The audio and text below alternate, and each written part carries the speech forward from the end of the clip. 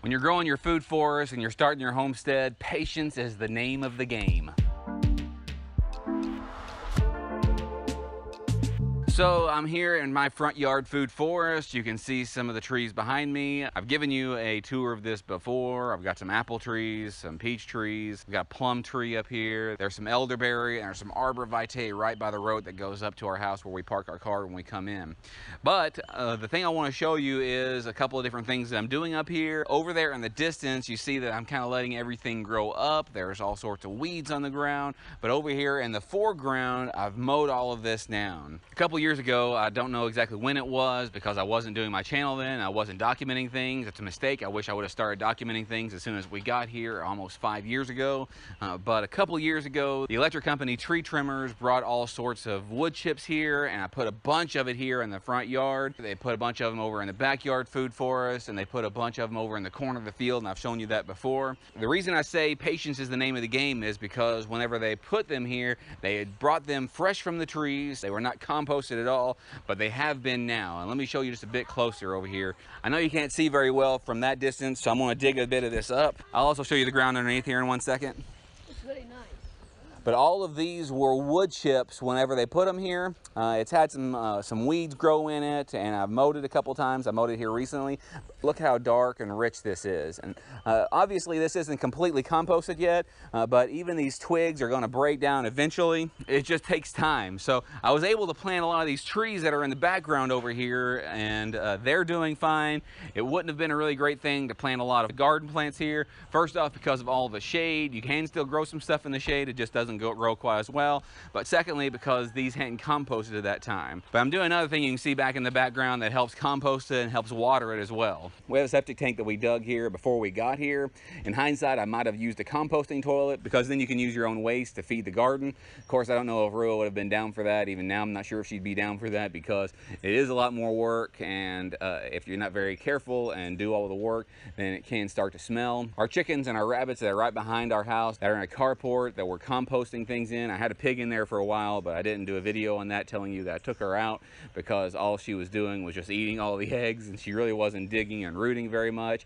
If she dug and rooted a bit more, that would have been great, but we didn't keep her in there. The reason I mention that is because it doesn't stink at all because we kept enough brown material in there. If you use a composting toilet, it won't stink if you put enough brown material in there, enough wood chips or enough sawdust or whatever you use for your brown material. It won't stink, but you do have to make sure to take it out and then put it in an area wherever you want to keep it permanently.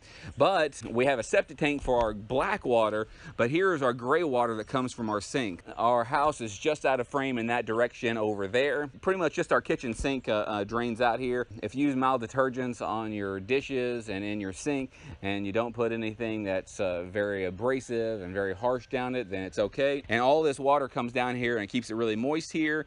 And it doesn't stink at all, but it helps water the garden. And if it does start stinking, I'm just put some more of this mulch on here. So we're working our way over here toward the unkept part of the front yard food forest. And the reason I'm not keeping this part over here is because I've got a lot of Apios americana growing over here, and they vine everywhere. I didn't want to destroy those. So what I'll do is at the end of the season, I'll come over here and then I'll clean all this out. All those ground nuts that were there, those Apios americana, will have survived all that. But I wanted to bring you over here, and I got you a little closer here so you can see what the ground looks like under it. I'm not sure if I'll be able to get all the way down there with this medium duty use silage fork, hay fork, whatever you want to call it, but I will go down as far as we can. So let me start digging right here with it.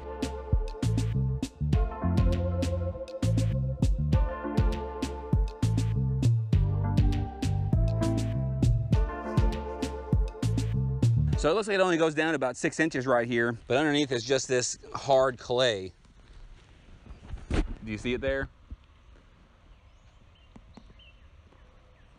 So what these wood chips are doing is it's bringing up worms, all sorts of material here for things to grow in, and it's enriching that soil underneath it as well as what's on top of it. So if you've got an area, and we've got plenty, if you've got an area that you can be patient with, you can build up the area a whole lot with just free material. And all this stuff we got for free. We just had to be in the right spot at the right time, and we told them that we would accept it. They probably brought about 50 loads over here, and it's been really great for us. It seems like I've heard somewhere before in forested areas, us that it builds 1 inch of topsoil every 100 years from the leaves and from all that stuff. But here, doing it this way, we're building all sorts of topsoil much, much faster here because we added this stuff that was just a waste material that might have ended up in the landfill if we hadn't done something to intervene it. Here it's doing a great job building up our soil. Let me take you just one step closer over here so you can see some more of our wild food forests. So this is a peach tree we started a couple years ago.